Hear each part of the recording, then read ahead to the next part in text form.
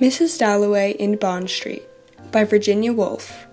Read by Kiara Collin-Dowgelly. Miss Dalloway said she would buy the gloves herself. Big Ben was striking as she stepped out onto the street. It was 11 o'clock and the unused hour was fresh, as if issued to children on a beach. But there was something solemn in the deliberate swing of the repeated strokes, something stirring in the murmur of the wheels and the shuffling of footsteps. No doubt they were not all bound on errands of happiness.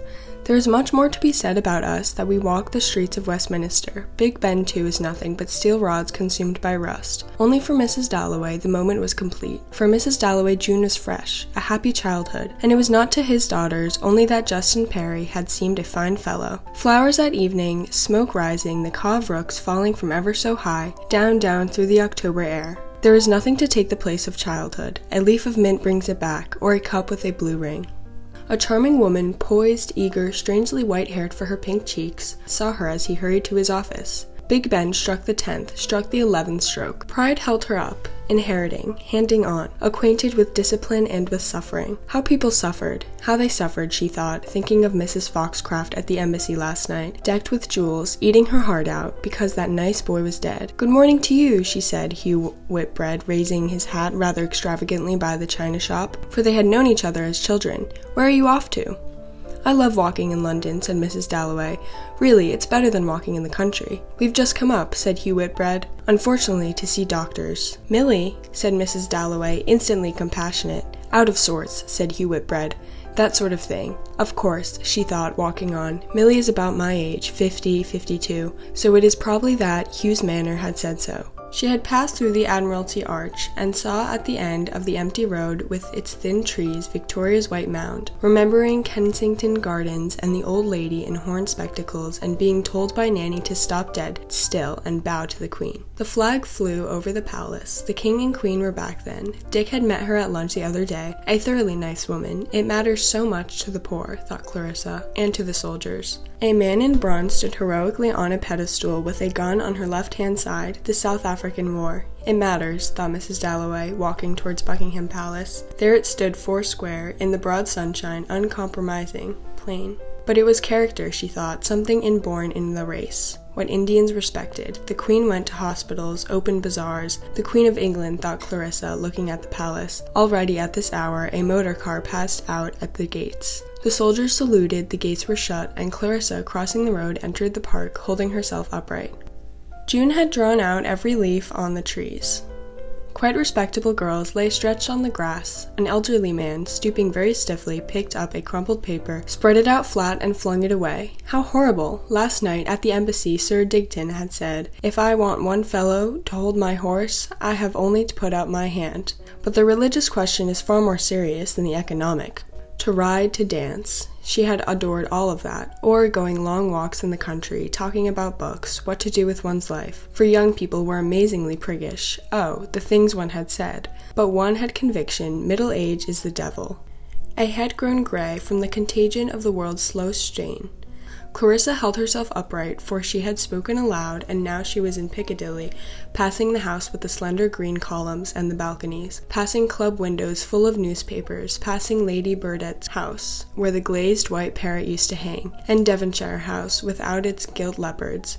There was St. James's Palace, like a child's game with bricks, and now she had passed Bond Street. She was by Hatchard Bookshop. The stream was endless, and there was that absurd book, Soapy Sponge, which Jim used to quote by the yard, and Shakespeare's sonnets. She knew them by heart. Phil and she had argued all day about the dark lady, and Dick had said straight out at dinner that night that he had never heard of her. Really, she had married him for that. He had never read Shakespeare. There must be some little cheap book she could buy for Millie. Cranford, of course. Was there ever anything so enchanting as the Cow in Petticoats? If only people had that sort of humor, that sort of self-respect now, thought Clarissa, for she remembered the broad pages, the sentences ending, the characters, how one talked about them as if they were real. For all the great things, one must go to the past, she thought, from the contagion of the world's slow stain. Here was an open motor car with a girl alone. Up till 4, her feet tingling. I know, thought Clarissa, for the girl looked washed out, half asleep, in the corner of the car after the dance. And another car came, and another.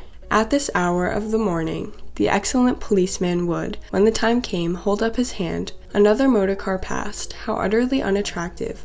Why should a girl of that age paint black round her eyes? The admirable policeman raised his hand, and Clarissa, acknowledging his sway, taking her time, crossed, walked towards Bond Street, saw the narrow, crooked street. 100 years ago, when her great-great-grandfather, Seymour Perry, had walked down Bond Street, the Perrys had walked for 100 years, and might have met the Dalloways. The river of Bond Street was clogged. There, like a queen at a tournament raised, regal was a Lady Bexborough. She sat in her carriage, upright alone, looking through her glasses. The white glove was loose at her wrist. She was in black. And now, there she is, thought Clarissa, passing the Countess, who waited powdered, perfectly still, and Clarissa would have given anything to be like that, the mistress of Clarefield, talking politics like a man. But she never goes anywhere, thought Clarissa, and the carriage went on, and Lady Bexborough was born, passed like a queen at a tournament, thought Clarissa, and tears actually rose to her eyes as she entered the shop. "Good morning," said Clarissa, in her charming voice. "Gloves," she said, with her exquisite friendliness, and putting her bag on the counter began, very slowly, to undo the buttons. "White gloves," she said, "above the elbow." And she looked straight into the shopwoman's face, but this was not the girl she remembered. She looked quite old. "These really don't fit," said Clarissa. The shopgirl looked at them. "Madam wears bracelets." Clarissa spread out her fingers. "Perhaps it's my rings." And the girl took the gray gloves with her to the end of the counter. "Yes," thought Clarissa, "if it's the girl I remember, she's 20 years older." There was only one other customer sitting sideways at the counter, her elbow poised, her bare hand drooping, vacant, like a figure on a Japanese fan. Thought Clarissa, too vacant, perhaps, yet some men would adore her. The lady shook her head sadly. Again, the gloves were too large. They waited. A clock ticked. Bond Street hummed. Dulled, distant, the woman went away holding gloves. "Above the wrist," said the lady, mournfully raising her voice. "A lady is known by her gloves and her shoes," old Uncle William used to say. And though the hanging silk stocking quivering silver, she looked at the lady, sloping-shouldered, her hand drooping, her bag slipping, her eyes vacantly on the floor. "Do you remember before the war you had gloves with pearl buttons?" "French gloves, madam?" "Yes, they were French," said Clarissa. The other lady rose very sadly and took her bag and looked at the gloves on the counter, but they were all too large. "With pearl buttons," said the shop-girl, who looked ever so much older. "With pearl buttons," thought Clarissa, "perfectly simple. How French." "Madam's hands are so slender," said the shop-girl, drawing the glove firmly, smoothly down over her rings, and Clarissa looked at her arm in the looking-glass. The glove hardly came to her elbow. Were there others half an inch longer?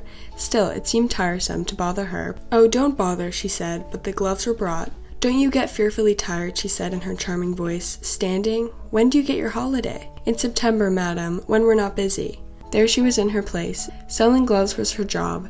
The traffic suddenly roared. The silk stockings brightened. A customer came in. "White gloves," she said, with some ring in her voice that Clarissa remembered. It used, thought Clarissa, to be so simple. 30 shillings, said the shopwoman. "No, pardon me, madam, 35. The French gloves are more." For one doesn't live for oneself, thought Clarissa. And then the other customer took a glove, tugged it, and it split. "There!" she exclaimed. "A fault on the skin," said the gray-headed woman hurriedly. "Sometimes a drop of acid in tanning. This pair, madam. But it's an awful swindle to ask £2.10. Clarissa looked at the lady looked at Clarissa. "Gloves have never been quite so reliable since the war," said the shop-girl, apologizing to Clarissa. But where had she seen the other lady, elderly, with a frill under her chin, wearing a black ribbon for gold eyeglasses, sensual, clever? How one can tell from a voice when people are in the habit, thought Clarissa, of making other people. "It's a shade too tight," she said to obey. The shopwoman went off again. Clarissa was left waiting. "Fear no more," she repeated, playing her finger on the counter. "Fear no more the heat of the sun. Fear no more," she repeated. Thousands of young men had died that things must go on. At last, half an inch above the elbow, pearl buttons, 5 1/4. "Do you think I can sit here the whole morning? Now you'll take 25 minutes to bring me my change." There was a violent explosion in the street outside. The shopwoman cowered behind the counters, but Clarissa, sitting very upright, smiled at the other lady. "Miss Anne Thrucer," she exclaimed.